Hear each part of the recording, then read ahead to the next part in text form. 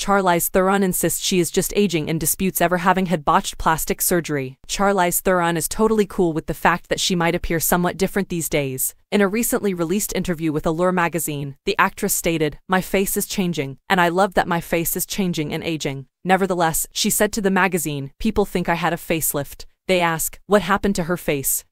I'm just getting older," Theron exclaimed. "It does not imply that I had subpar plastic surgery. This is precisely what occurs." Due to her current promotion of Dior's new line, Allure de J'adore, which is being billed as a reinvention of their iconic design, the Oscar winner will be seen even more. Theron is appreciative of having served as the brand's face for more than 20 years. She told Allure, "I'm really proud of it and I'm really grateful for it. For the past 20 years, it has kind of become woven into the fabric of my life, which makes it special. I've always had issues with the fact that men kind of age like fine wines and women like cut flowers," the 48-year-old said in reference to how men and women approach aging differently. Theron declared, "I want to fight against that concept because I detest it. But I also think women want to age in a way that feels right to them. I believe that we should all have a little more empathy for one another as we travel through life. It makes me laugh now that I have to see my face on a billboard."